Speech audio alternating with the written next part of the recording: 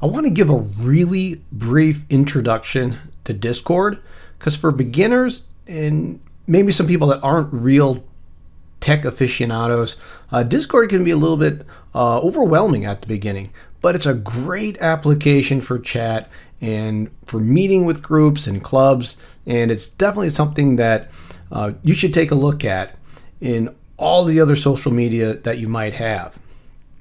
So let's get into it. I want to start by first just talking about what Discord is. It's a chat application. You can download it. It also has an app on your phone so you can set notifications, but it's not like your typical social media like Snapchat or Facebook, in that Discord is really self-contained. It's more of just chat versus social media. And let's just first, when we join and you get a server or you join a server, you'll have several parts. Okay. So first you have all the servers that you're part of. Here are all the servers I'm part of. I'm part of like 24 right now. That's kind of crazy. We have our categories and channels, which are listed over here. You have your chat stream, which is in the middle. And you have all the members and their associated roles on the side. And part of getting used to Discord is a lot of that terminology. So that terminology, I'm going to be going over in this video just so you're familiar with it, because that terminology can often be that thing that kind of gets us hung up on as we not familiar with that. So one of the things you can do to join a server is you find one. You can just Google it. Discord server for name your interest. And whatever interest you have, there's probably a Discord for that, especially when it comes to gaming, because Discord is used mainly for gaming and gamers. And we can easily generate links for people to join. You make your own server. You can just invite people to join your server.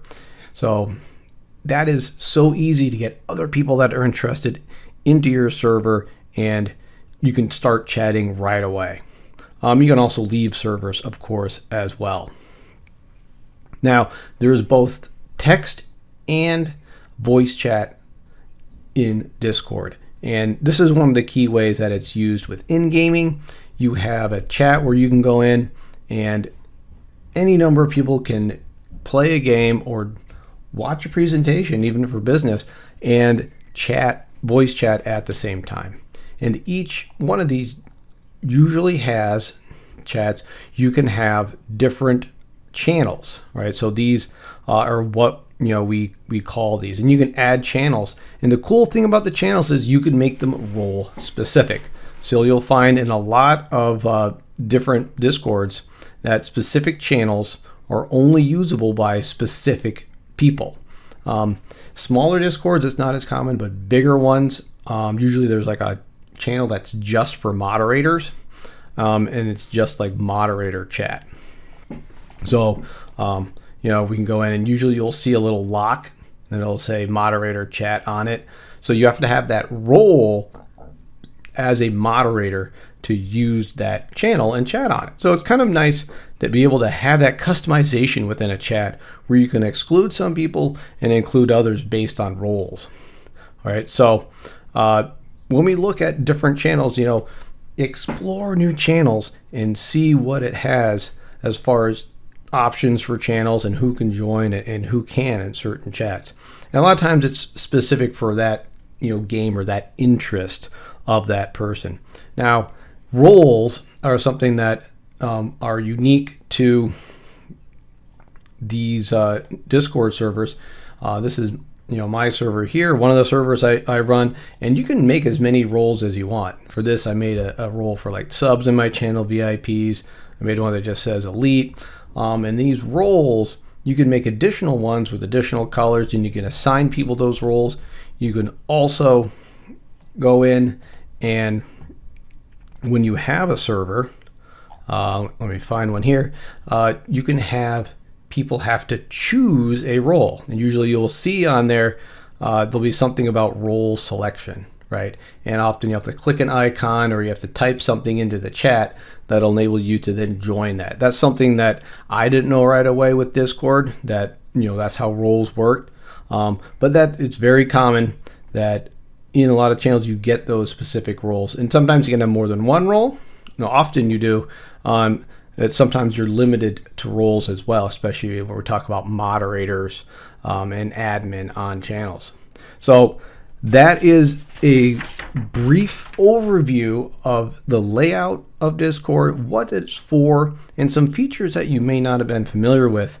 One last thing before we go, and that is be aware that for Discord, you should be 13-year-olds or older to use Discord.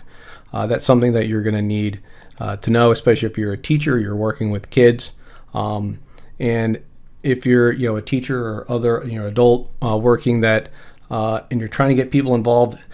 Not everyone uses Discord or even familiar with it. So this kind of video and other resources can be shared with them, so they're kind of aware of what Discord is all about. And my suggestion is, start a server, play around with it. Easy enough, right? You get Discord down here at the bottom. You just click add a server, click create server. You can have it named whatever and create it, right? And you're already set up, and you can invite people if you know anybody, right? And otherwise, you can just share it out and get people on there. Share it on your social media. Be like, hey, I got something I want to share out with everyone. Please join. We're going to talk about whatever. Or this is a Discord about this topic, right? And you can easily just start adding channels. All right, maybe this is about birds or something, right? Create channel. Okay, done. You can add voice channels. You can move things around. So very customizable, very easy to do. I hope you enjoy using Discord. There is so much more to it than I covered in this video, but thanks for watching.